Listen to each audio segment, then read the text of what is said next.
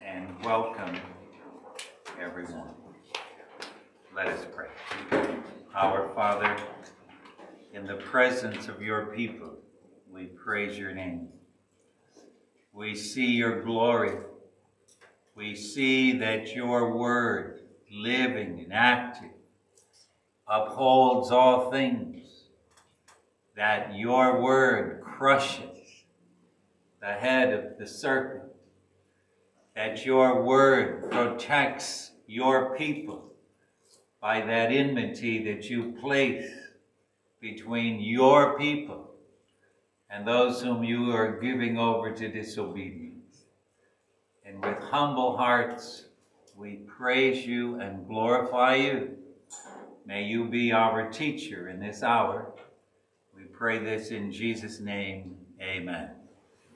If you remember, this is the verse that we were working with. How does the Word of God uphold all things? Does anybody need a copy of the lesson? Because I have copies of the lesson. And if you did not get one, we have one. And I have girls here that are just waiting to hand them out to you. So if somebody raises their hand, charge them $1.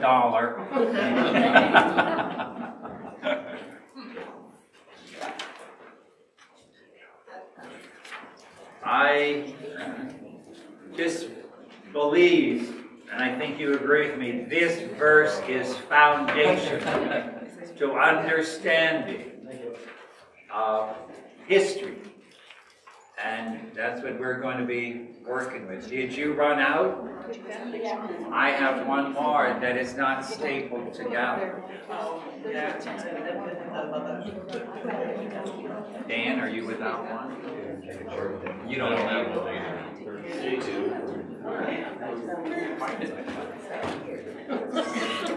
Benjamin, you must begin reading this verse, sir.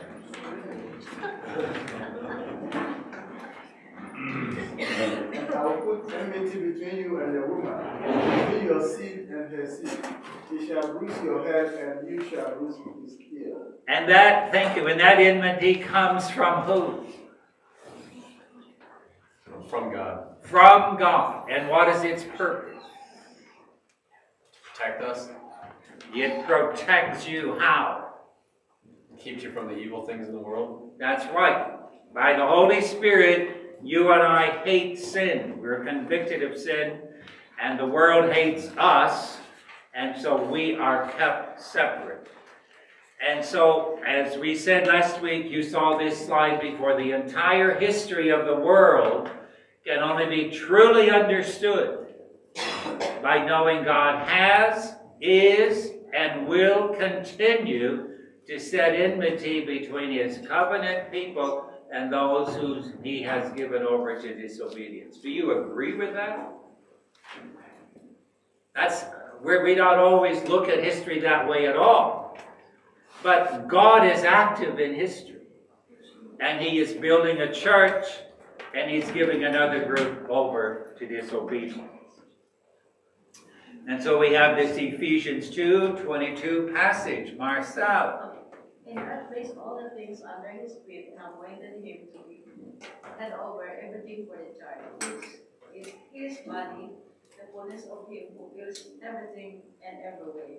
Thank you, Marcel. Do you see how this verse ties into Genesis 3:15? I am crushing the head of the serpent. Christ is ruling over everything for the church. That's the same vision that you and I must have as we look at history. And so, letter E, I think that's on yours. How does history reveal Christ is bruising the serpent's head? And Christ's rule continues to transform hearts and minds. What does Paul say in Romans chapter 12? Don't conform to the world, be transformed by the renewing of your mind. Who renews your mind? God does. The Holy Spirit does. The Holy Spirit gives life, gives physical life, gives spiritual life. In him we have abundant life. And so you will see this evening that the hearts and minds of millions of men and women have been transformed over the past 2,000 years. That's what we're going to be looking at. And these notes will not be real difficult. And so, number one, did I give you this one last time? There is that condemning and challenging infanticide, abortion, euthanasia, prostitution.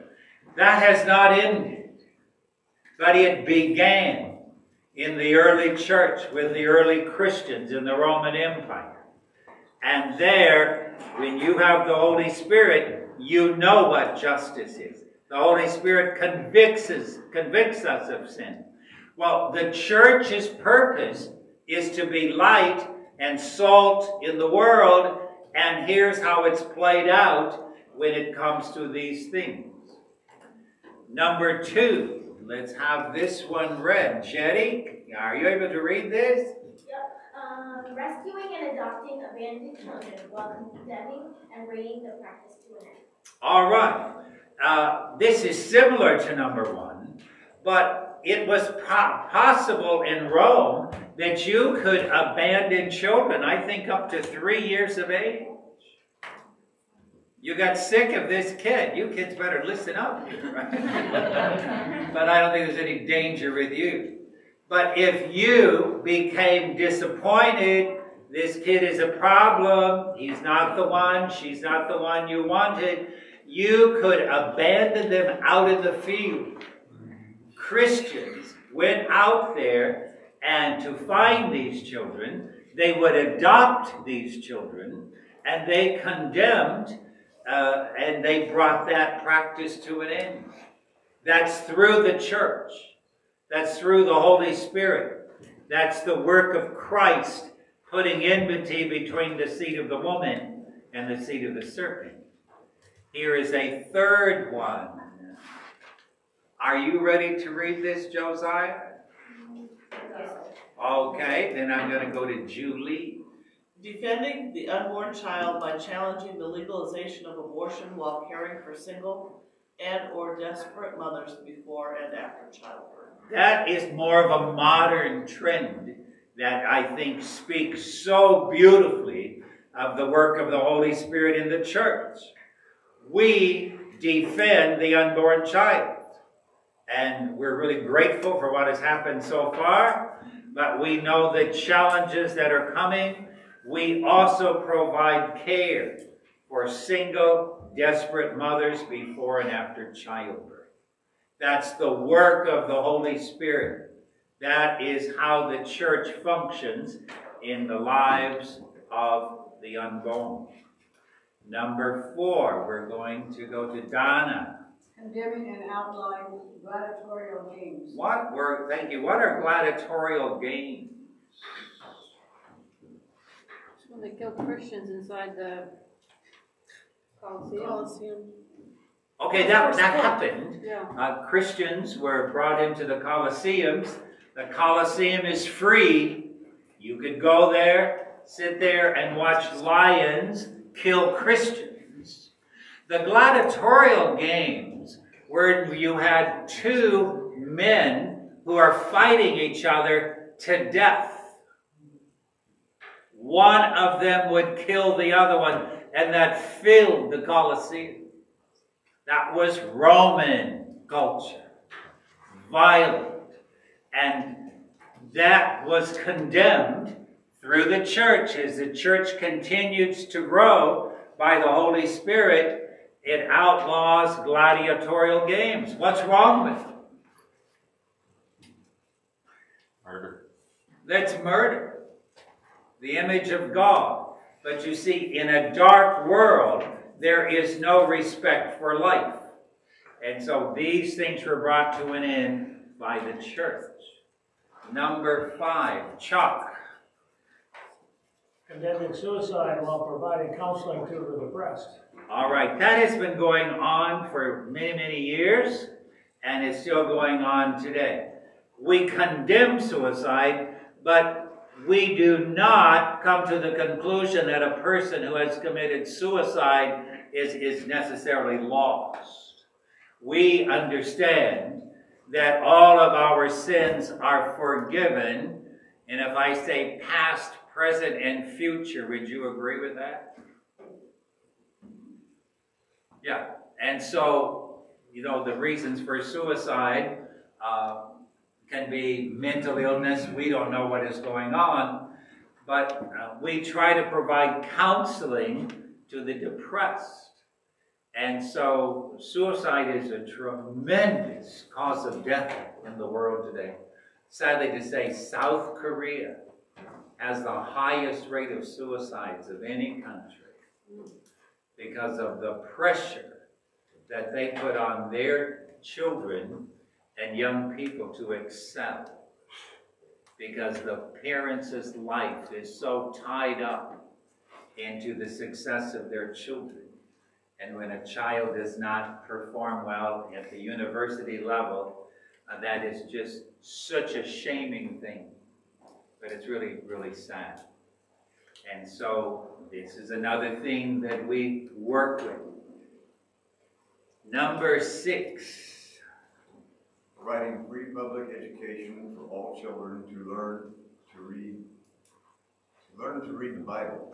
Thank you, and my period is missing there. That's how education began in the United States. The Pilgrims, the Puritans, they established public schools for all children. And those schools were free, but they were for learning to read the Scripture. Because the Puritans and the Pilgrims, I'll lump them all together, they had such an understanding that the Word of God is the foundation for all of learning. You read Harvard's founding statement, and I sort of know it in my head, but let every student understand, that learning is to know God and to enjoy Him forever. Let Christ be laid the foundation of all learning. And so the emphasis on learning to read the Bible, that's the living Word of God, is going to shape the minds of our children. And it's those children that, set up governments. It's this philosophy that brings us really to the Declaration of Independence. That brings us to a constitution that has 3 levels of government, branches of government. Why are there 3 branches of government? Checks and balances. Checks and balances, correct.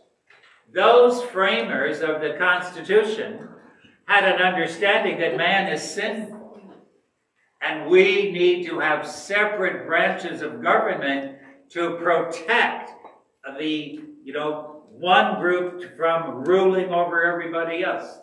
And so public education began as schools where they would learn math, and they would learn to write, and they would learn to read, and the Bible was the textbook. In Adam's fall, you know the rest of it? You didn't go to school then, right? In Adam's fall, we sinned all. That's one of the first things these kids would learn. It was doctrinal teaching that comes from the church. Public education. Number 7. Giving dignity to all honest and moral labor. You probably understand that in the world there is, what kind of work do you do? And then whether you did manual labor, oh, you poor thing, that's your lower class. I don't think you and I think that way today, do we? I don't. Whether you are working in the office, whether you are managing, whether you're the president of a company, or whether you are working on the assembly line, or whether you are digging ditches, whatever from the biblical view, all work that's honest work and that's morally correct has dignity. Why is that? Why don't we laugh at certain jobs? Why do we respect janitors in the same way we respect managers? Because they're all important. They're all important. And they are all doing the work that God has prepared for them to do before the creation of the world. That's something we have to remember. That is that passage in Ephesians chapter 2, I think it's 10. We are God's workmanship. That's number one.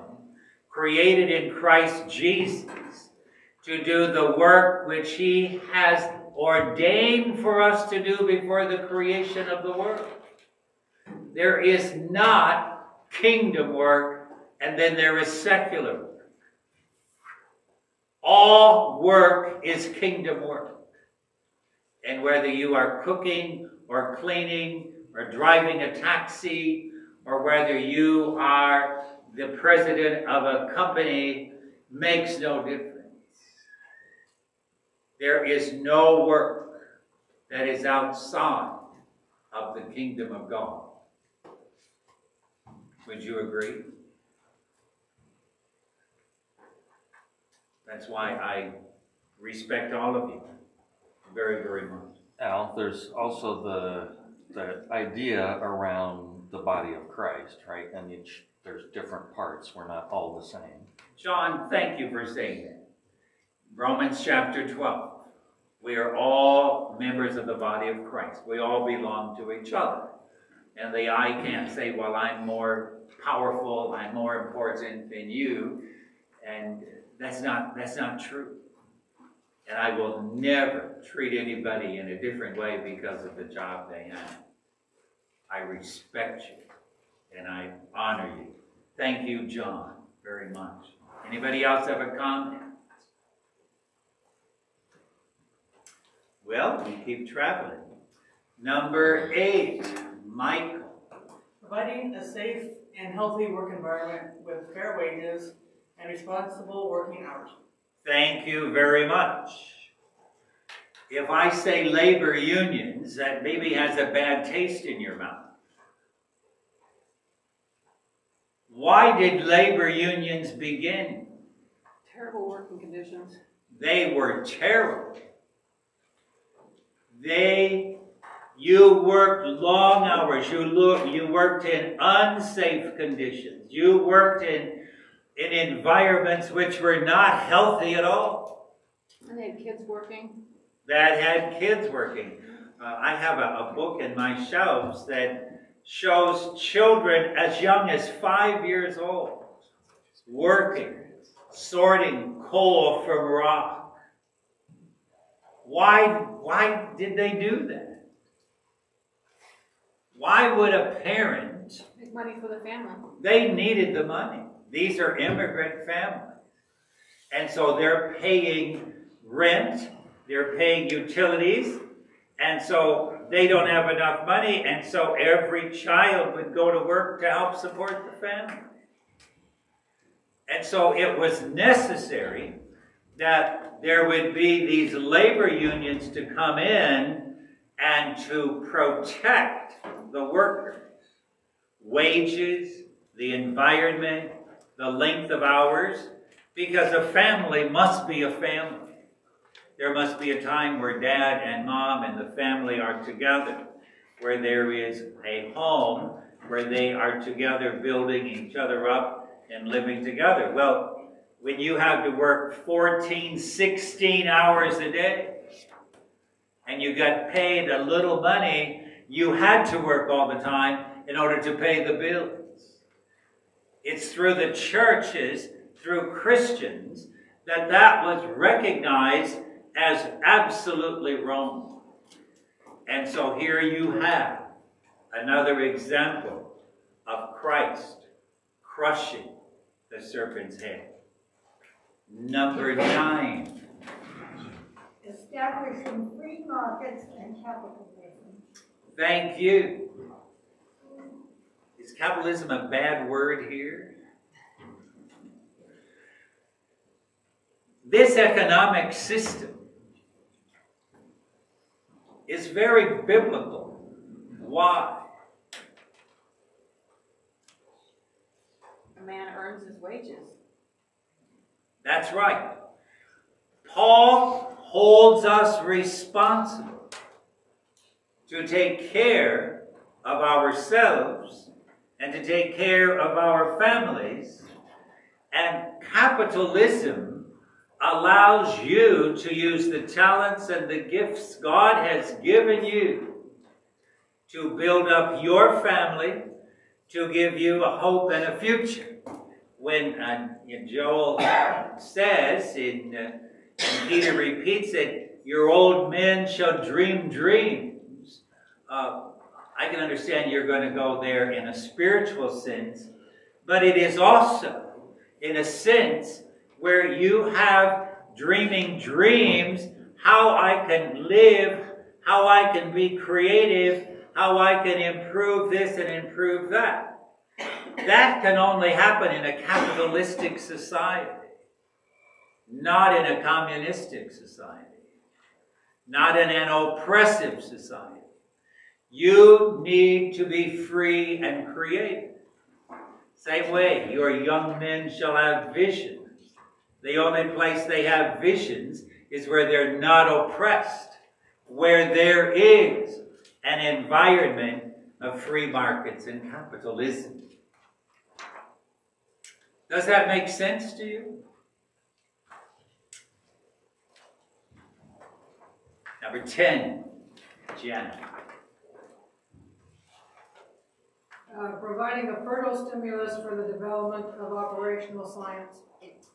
Thank you. When I speak of operational science, that is separate from historical science. Historical science is a study of the past. Historical science, you pick up a rock and you look at it and you say, well, I believe I can tell the whole history of this rock. It's millions of years old. Look at these layers and all of this stuff. You pick up a fossil and you look at it and you say, well, this is what this is from and so on. Historical science is not science. Historical science is assumptions. You cannot repeat historical science. You cannot put it in a test tube and try to make it work again. You can't go back to the Big Bang and try to second Big Bang. Historical science is not science. It's assumption. Operational science is how you got those delicious sandwiches this evening.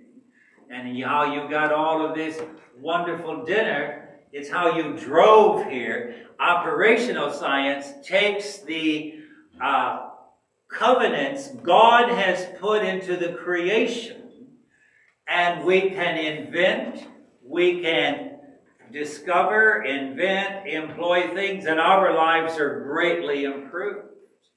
Look what we got here with this computer and all of these things. Isn't that wonderful? We've got electricity. And not all cultures have that. This morning I said something about, why do the women in India still carry water on, buckets on their heads? Well, the answer to that is they live under a religion of Hinduism, which believes the most holy thing you can do is sit, what is that called? Indian style, when your legs are like that, and, almost naked, with nothing around you, babbling a word over and over and over. And wow, you're really a holy man.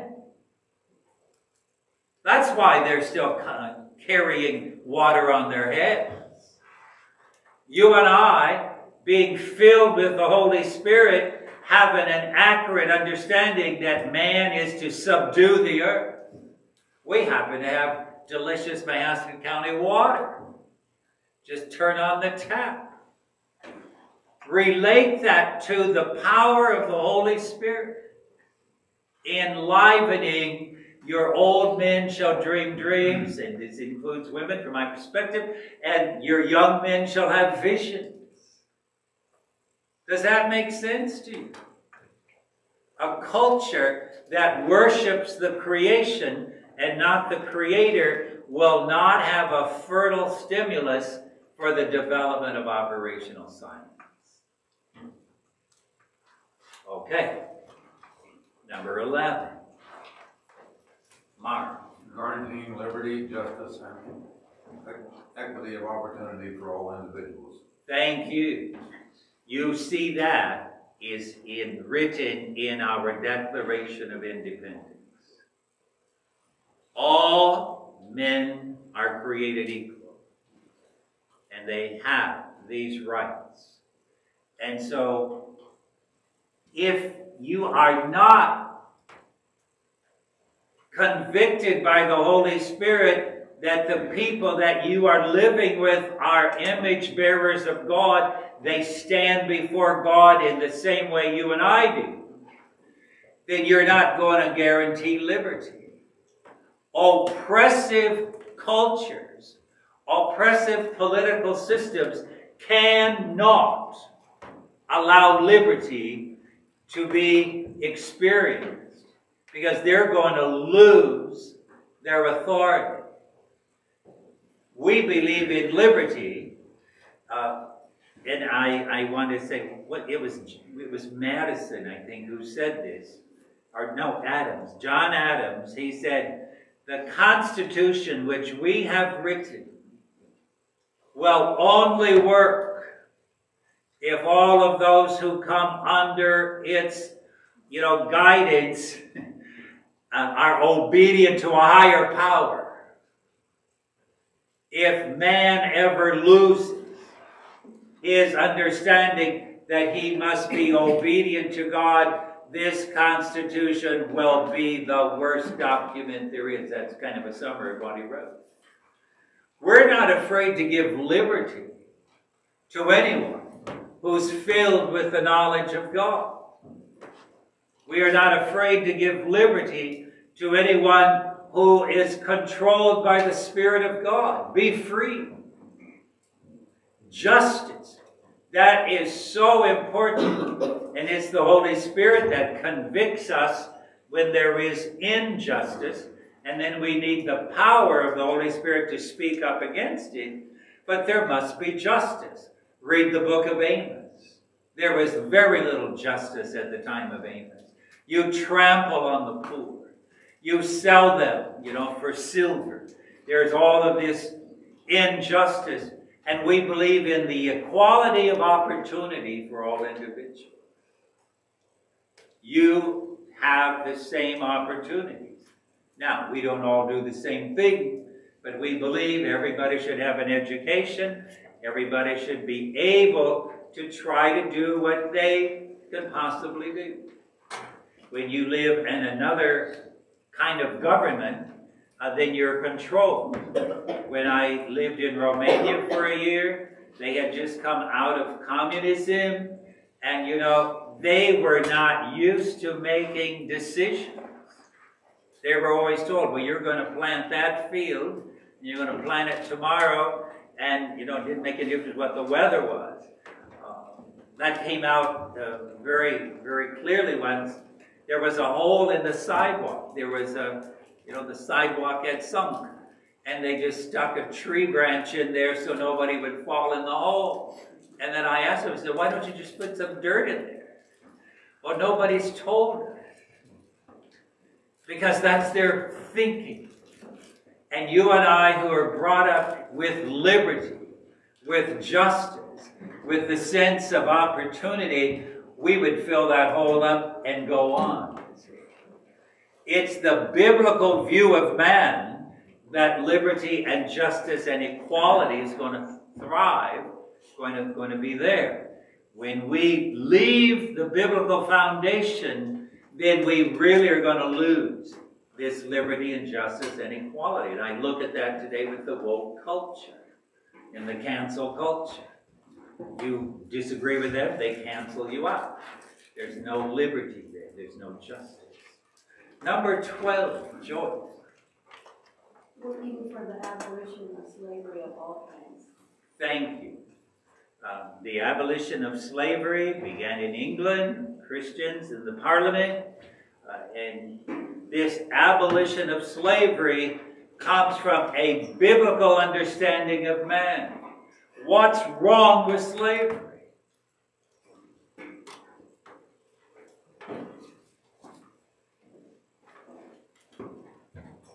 They aren't getting what they deserve for their work. That's right. We are reducing their being image bearers of God. We are saying, you are an animal. You're going to work for me. And boy, if you had a slave, they're so intelligent. They're so capable. You can train them. And so the abolition of slavery comes out of a knowledge of who man is. Now you can say, well, there was slavery in the Bible. That is true. Number 13. Stimulating great architecture. How does the church stimulate great architecture? How does God, some of the greatest architecture, isn't that amazing? Now, of course, this is relative. This is what I love. I just think these cathedrals, you walk into them, what happens to your spirit? Is it crushed? There's light. There is beauty. There is just absolute glorious place. Great architecture. Your old men shall dream dreams. Your young men shall have visions. Because here you have the freedom to build these things. Just wonderful, wonderful, wonderful. Thank you. Number 14, Deb. Inspiring the composition of beautiful music and creating musical instruments. Bach, Beethoven, Handel, Mozart, and many hymn writers. Thank you.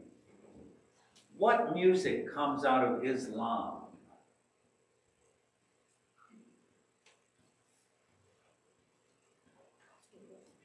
Zero. There is no music.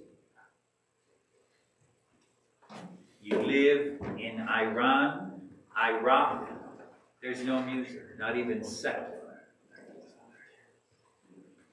I've heard some music come out of the Buddhist temples, but I'm understanding, that's what the Koreans told me, that they developed some music to compete with the Christian church. Because the Christian church, you know, initially, this was Luther, but not only Luther, there were others who said the worship of the church, the singing must always be doctrinal. It must be God-focused. It must teach the truths of Scripture. And so many of us love A Mighty Fortress is Our God. Read that whole thing through. You are reading fantastic doctrinal truths of the church. And that music was employed to teach the masses whom God was bringing into the church. How do you teach them? And so teaching them through singing is wonderful. Maybe you studied Spanish or German or some other language, and you probably learned some of it by singing. Because it's a great way to learn vocabulary, great way to learn word order. And so the great music of the church is still some of the greatest music in Western culture.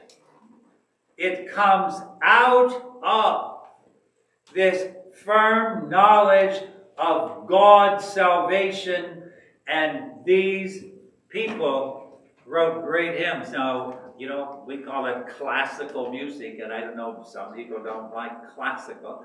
They like bluegrass or something else. But this is powerful music that has stood the test of time. Joe.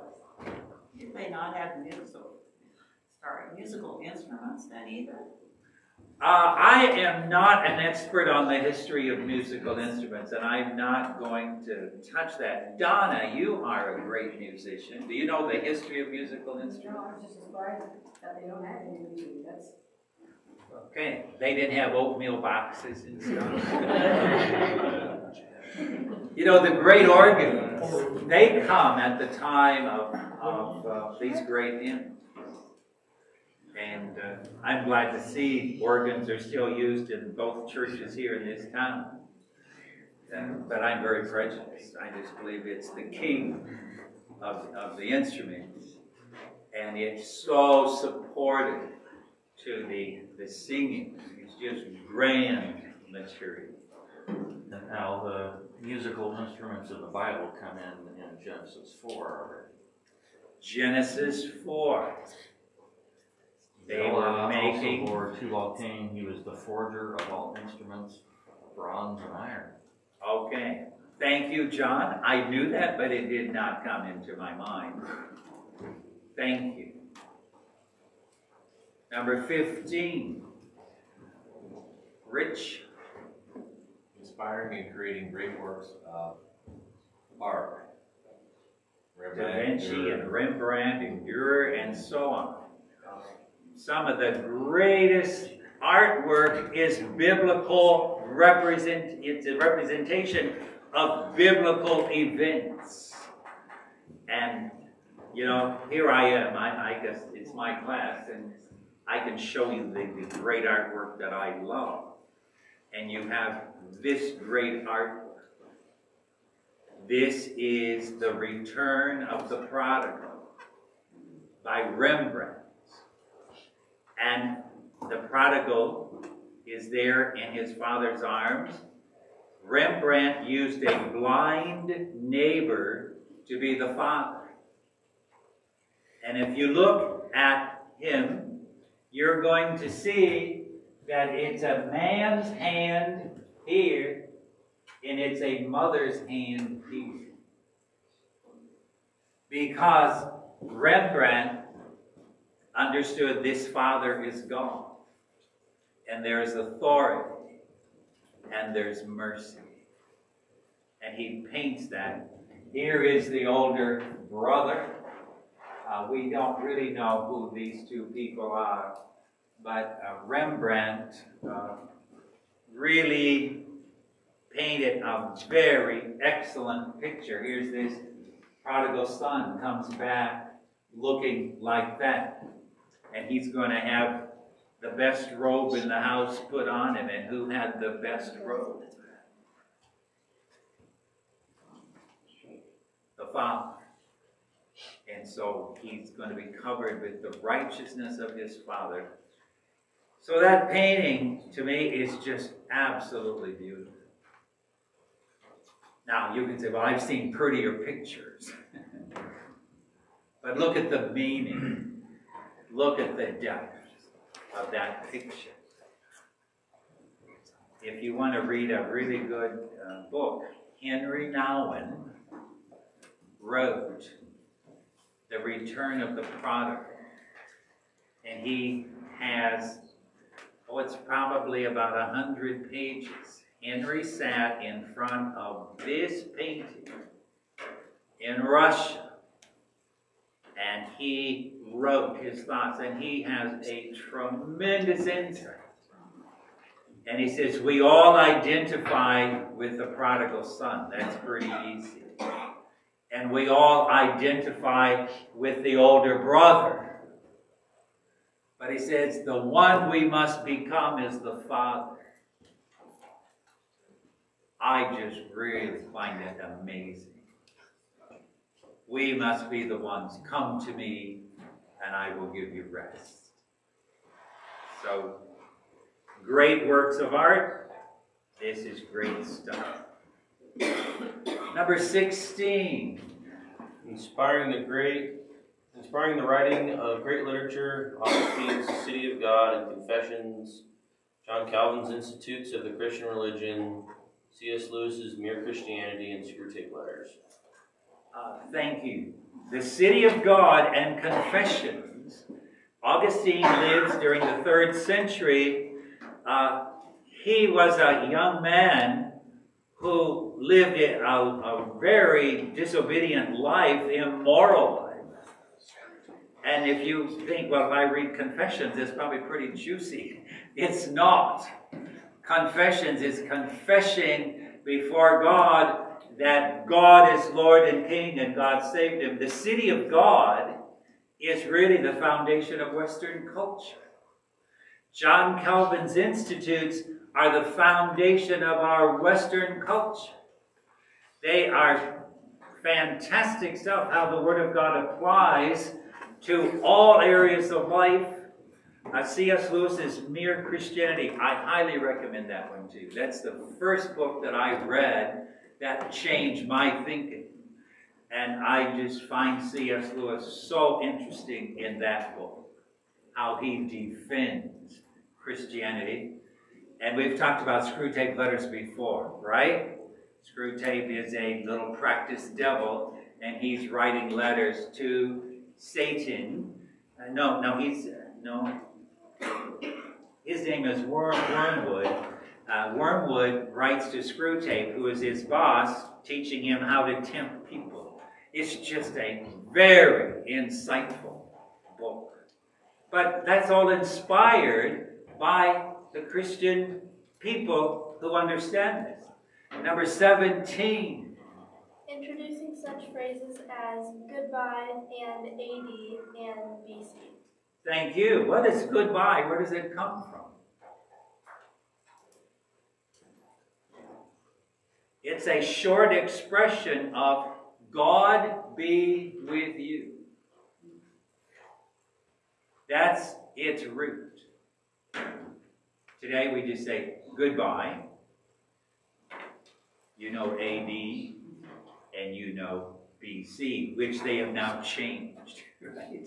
Before the Common Era and after the Common Era. We have to keep going. 18, Mariah. Open Europe.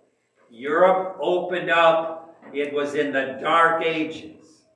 When you have the Reformation, Europe opens up and becomes a powerhouse in the world of politics, in the world of science, in the world of economics. Number 19. Brought the Reformation. The Reformation, there's always been Reformation in the church. All through the Old Testament, you have Reformation. Through the book of Acts, there's Reformation. There's Paul pushing for Reformation.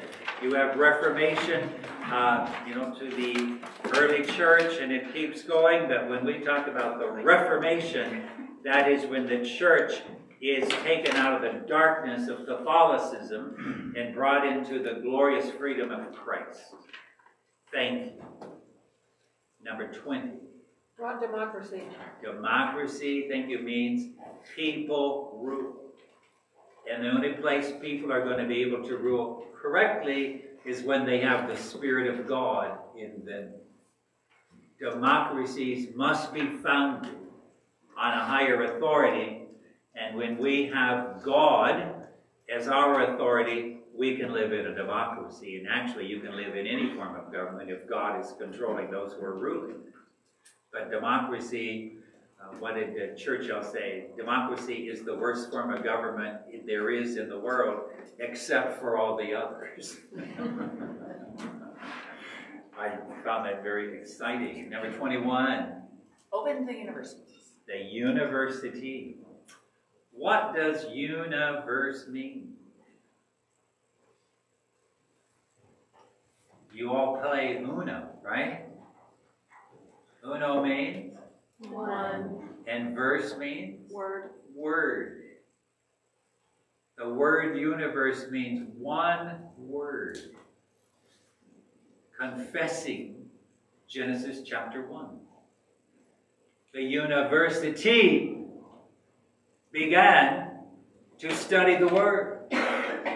All the great universities, Harvard and Yale, were all started by these Puritans and these Pilgrims. And their original founding statements were wonderful.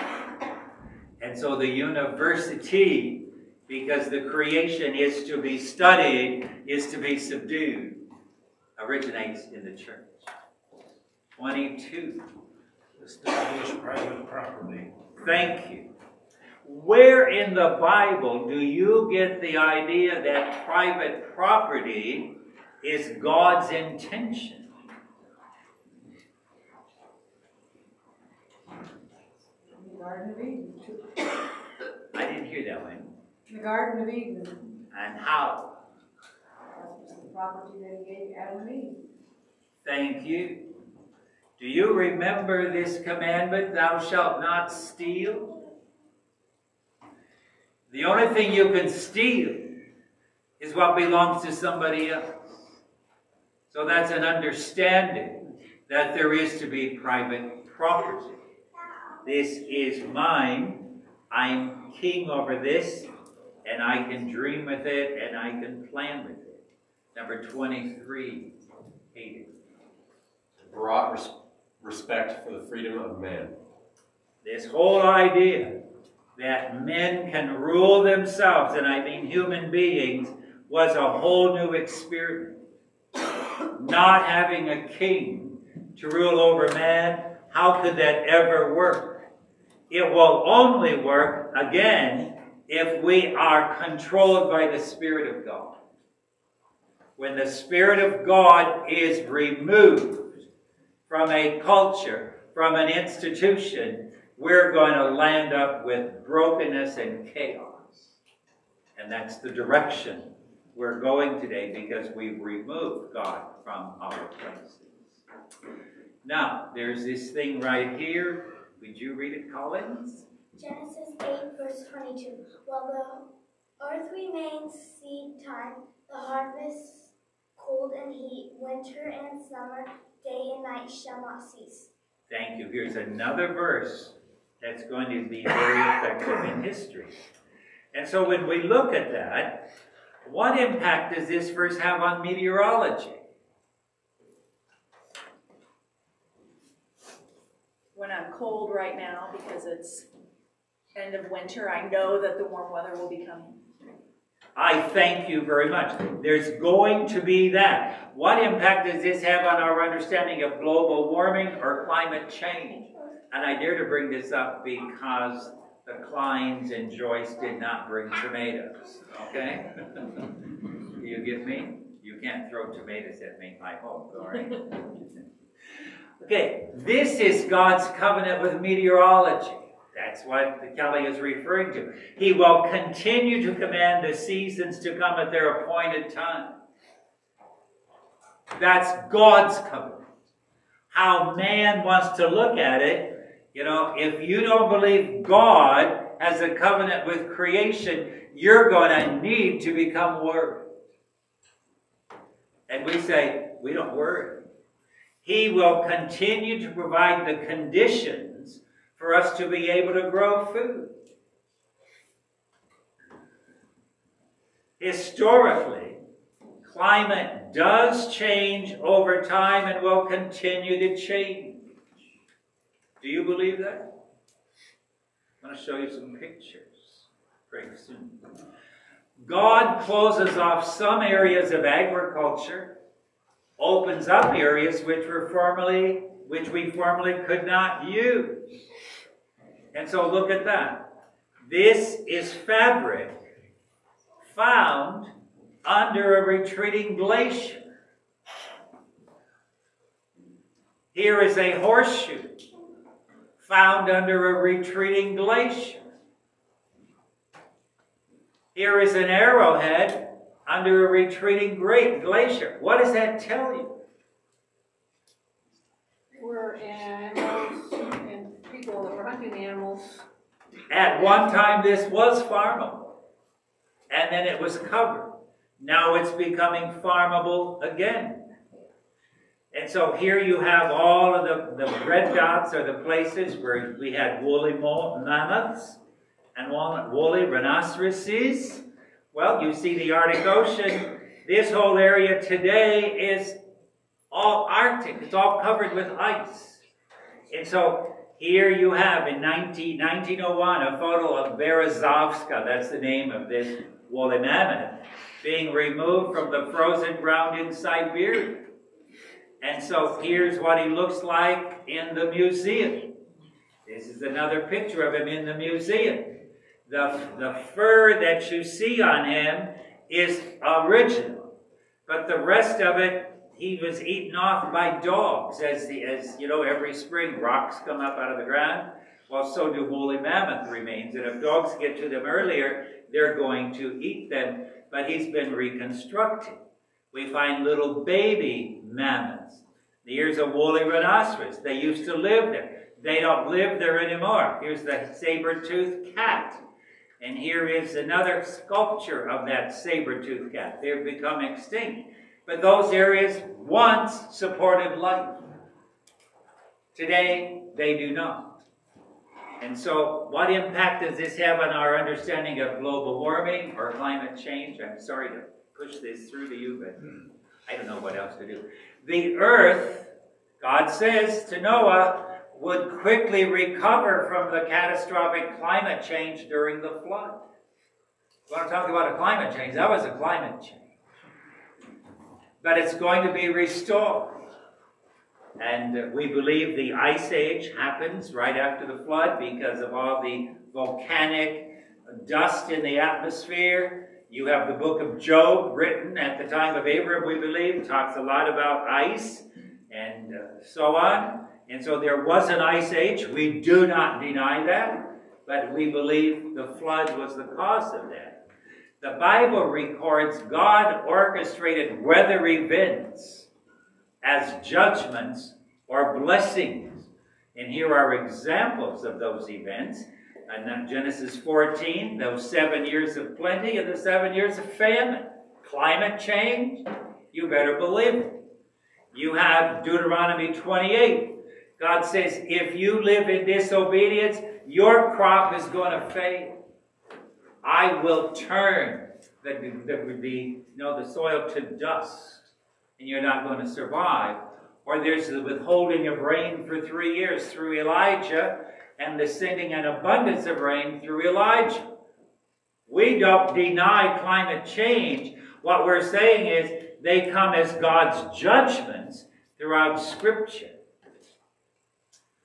And so the 1970s, if you're my age, you remember the Ice Age? Remember we're going to go into the Ice Age? Marv, you remember that, don't you? Or not?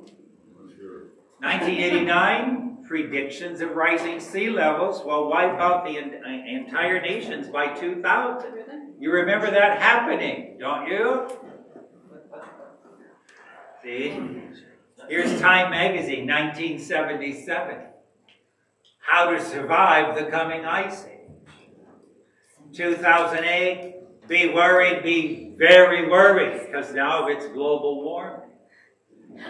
And so if you young kids think, wonder why you old people don't agree with this stuff. This is why we don't agree with this stuff, because we've heard this stuff before. We're being told polar bears are threatened by extinction, but their numbers have been increasing since 2005.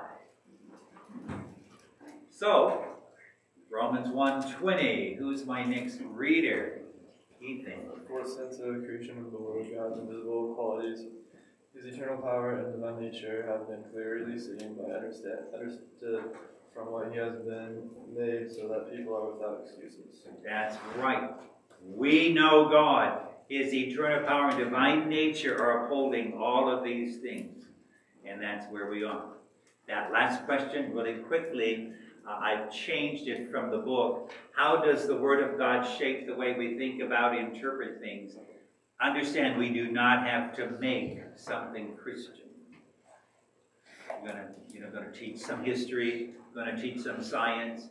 You say, well, how in the world do I make something Christian? That question is answered this way. When we understand the true nature of all things, we confess their very existence reveals the power and wisdom of God. Everything comes from the mouth of God. And when we try to teach it, divorced from God's power, from God's wisdom, from God's pleasure, from God's beauty, from God's glory, we make it into something that it is not. By the very existence of all things, they reveal God's power. Our task is to rejoice in His awesome presence and reveal His nearness to us. Thank you, everybody. I plan to start a new lesson on the 9th of April. Joe and I are going to serve that evening. Next week, John, what is going to be the topic? So next week we will begin in personal evangelism, focusing on what is the gospel message and how do we deliver that. What is the gospel message and how do we deliver it? All righty. Thank you, John, for doing that. And thank you all for coming. I want to close in prayer. Our Father, we are so blessed when we see how your word destroys and crushes the head of the serpent, how your covenant with all creation continues to give us life, continues to uphold all things, that we don't worry about the future. May we be good stewards of your world, but may we live and glorify you through it. We thank you for this evening. In the name of Christ Jesus, amen. Thank you, everyone. God bless you, and I look forward to seeing you.